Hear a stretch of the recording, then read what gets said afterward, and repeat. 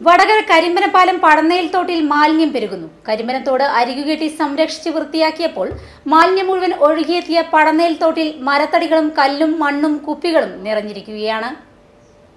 മാലിന്യങ്ങൾ ഒഴുകിപ്പോകാതെ ദേശീയപാത വരെയുള്ള 1/2 കിലോമീറ്റർ ദൂരത്തോളം കെട്ടിനിൽക്കുന്നതിനാൽ ദുർഗന്ധവും പരിസര മലിനീകരണവും രൂക്ഷമാണ്.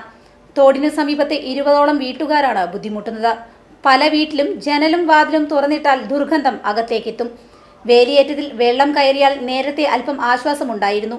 എന്നാൽ മാലിന്യം പെരുകി വെള്ളത്തിന്റെ ഒഴുക്കില്ലാതായതിനാൽ വേലിയേറ്റത്തിലും രക്ഷയില്ലാതായി.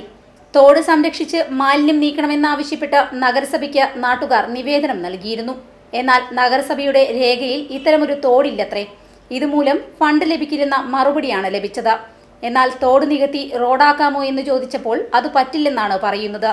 കരിമ്പനത്തോട് വൃത്തിയാക്കി നല്ല വെള്ളം ഒഴുകാൻ തുടങ്ങിയപ്പോൾ ഇതിന്റെ ഉപതോടായ പടന്നയിൽ ഭാഗത്താണ് മാലിന്യ പ്രശ്നം രൂക്ഷമായത്.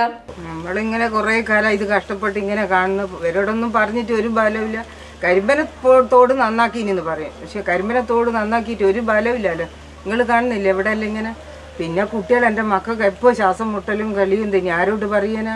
ദൈവത്തോട് പറയാനാ? അപ്പം പറഞ്ഞിട്ട് ഇവരാരും ഒന്നും ഇതിനെപ്പറ്റി ശ്രദ്ധിക്കുന്നില്ല. നിങ്ങൾ നോക്ക്, ഇതിനെ പറ്റിയിട്ട് നിങ്ങൾക്ക് മനസ്സിലാണെങ്കിൽ നമുക്ക് ആരോട് പറഞ്ഞിട്ട് ഇത് പൊതുവെ മെയിൻതോട് ക്ലിയർ ആയി. പക്ഷെ ഇത് നോക്ക്, ഇതും കരിമ്പിനെ പലത്ത് പെട്ടതല്ലേ.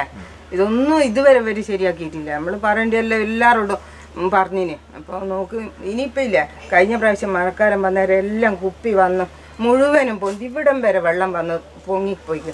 നമ്മളും ഇത് കുറെ കഴിഞ്ഞേരം എല്ലാം തട്ടി തോട്ടി തല്ലിട്ടാണ്ട് ഞാനിത് എന്ത് ചെയ്യാൻ പറ്റും? ഇങ്ങനെയല്ല നമ്മളെ സംഭവം സ്ഥിതി. ഒരു എന്തെങ്കിലും നിങ്ങളൊന്ന് നോക്കിയിട്ട് ഒന്ന് ഇതിനെപ്പറ്റി ഒന്ന് ശ്രദ്ധിച്ചിട്ടുണ്ടെങ്കിൽ നമുക്ക് വലിയ ഉപകാരമായിരുന്നു.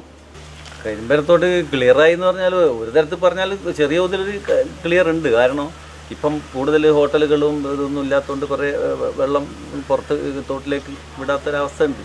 അതുകൊണ്ട് ചെറിയൊരു മാറ്റമുണ്ട്, മണത്തിന് കുറവുണ്ട്. പക്ഷെ വെള്ളം ക്ലിയർ ആകുന്നത് വേലിയേറ്റ സമയത്ത് കടലിൽ നിന്നുള്ള വെള്ളം നിറയെ ഇങ്ങോട്ട് കയറുന്ന സമയത്ത് ഉച്ചക്ക വെയിലിൻ്റെ സമയത്തുള്ള ഒരു ഫോട്ടോ എടുത്തു കഴിഞ്ഞാൽ നമുക്ക് നല്ല ക്ലിയറായിട്ടായി തോന്നുന്നത്.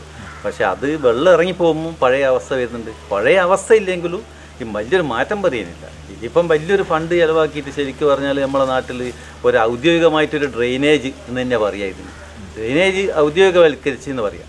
വലിയ പൈസ ചിലവാക്കിയിട്ട് ഇത് കെട്ടിയിട്ട് ശരിക്കും വേണ്ട ഇതല്ല, ട്രീറ്റ്മെൻറ്റ് പ്ലാന്റാണ് വേണ്ടത്. മറ്റേ അപ്പുറം ഇപ്പുറം കെട്ടിയോണ്ട് ഇതിന് പ്രത്യേകിച്ച് കാര്യമൊന്നുമില്ല. അപ്പുറം ഇപ്പുറമുള്ള സ്ഥലമുടമകൾക്ക് കുറേ ഗുണം കിട്ടിയിട്ടുണ്ട് കെട്ടുകൊണ്ട്.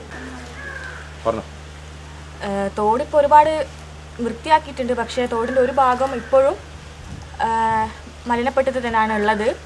കൊതുക് ശല്യം കുറവുണ്ടെങ്കിലും ഈ തോടിൻ്റെ ഒരു സൈഡിൽ ഇപ്പോഴും വൃത്തിയാക്കാൻ ഒരുപാടുണ്ട്. അപ്പോൾ അതിലൂടെയാണ് വൃത്തിയായിട്ട ഒരു സ്മെല്ലും പിന്നെ കുറേ പ്ലാസ്റ്റിക്കും കാര്യങ്ങളൊക്കെ ഉണ്ടാവാറുണ്ട്. അത് പല വീട്ടുകാർക്കും നല്ല രീതിയിൽ തന്നെ ബുദ്ധിമുട്ടുണ്ടാക്കുന്നുണ്ട്. ചില സമയങ്ങളിൽ മഴക്കാലത്തായാലും അല്ലെങ്കിൽ വേലിയേറ്റ സമയങ്ങളായാലും വെള്ളം ചില വീടുകളിലേക്ക് ഇങ്ങനെ കയറുന്നുണ്ട്. അപ്പോൾ അത് തന്നെ പല വീട്ടുകാർക്കും നല്ല ബുദ്ധിമുട്ടുണ്ടാക്കുന്നുണ്ട്. അപ്പം ആ ഒരു സൈഡും കൂടെ വൃത്തിയാക്കിയിട്ടുണ്ടെങ്കിൽ ഒരു നല്ല കാര്യമാവുമായിരുന്നു.